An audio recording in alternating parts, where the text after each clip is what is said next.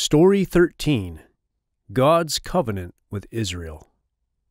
After God led the Israelites through the Red Sea, He led them through the wilderness to a mountain called Sinai. This was the same mountain where Moses had seen the burning bush. The people set up their tents at the base of the mountain. God said to Moses and all the people of Israel, "You must always obey me and keep the covenant I am making with you.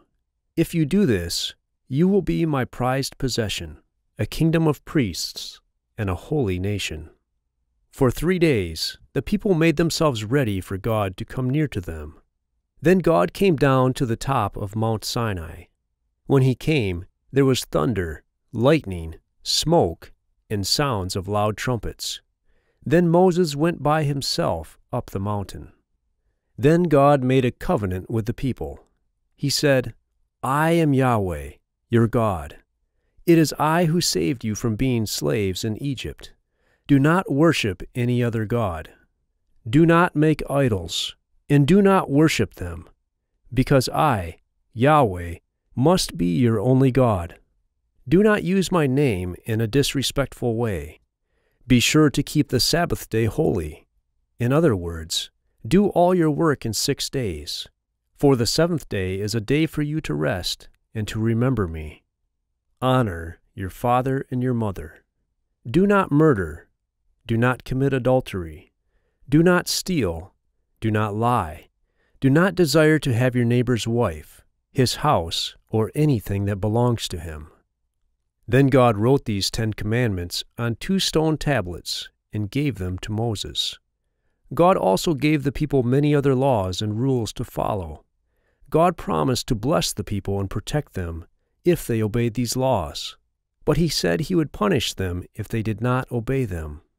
God also told the Israelites to make a large tent, the tent of meeting. He told them exactly how to make this tent and what things to put in it. He told them to make a large curtain to separate the tent into 2 rooms. God would come into the room behind the curtain and stay there. Only the high priest was allowed to go into that room where God was. The people must also make an altar in front of the tent of meeting. Anyone who had disobeyed God's law should bring an animal to that altar. A priest would then kill it and burn it on the altar as a sacrifice to God. God said that the animal's blood would cover that person's sin. In this way, God would not see that sin any longer. That person would become clean in God's sight. God chose Moses' brother Aaron and Aaron's descendants to be his priests. The people all agreed to obey the laws that God had given them. They agreed to belong to God alone and to worship only Him. For many days, Moses remained on top of Mount Sinai. He was talking with God, but the people became tired of waiting for Him to return to them. So they brought gold to Aaron and asked him to make an idol they could worship instead of God. In this way, they sinned terribly against God. Aaron made a golden idol in the shape of a calf. The people began to wildly worship the idol and make sacrifices to it. God was very angry with them because of their sin. He wanted to destroy them, but Moses asked God not to kill them. God listened to his prayer and did not destroy them. Moses finally came down from Mount Sinai. He was carrying the 2 stone tablets on which God had written the 10 commandments. Then he saw the idol.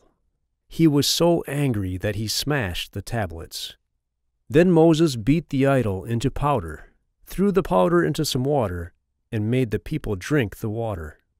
God sent a plague on the people, and many of them died. Moses made new stone tablets for the 10 commandments to replace the ones that he had broken. Then he climbed the mountain again and prayed that God would forgive the people. God listened to Moses and forgave them. Moses came back down the mountain with the 10 commandments on the new tablets. Then God led the Israelites away from Mount Sinai toward the Promised Land.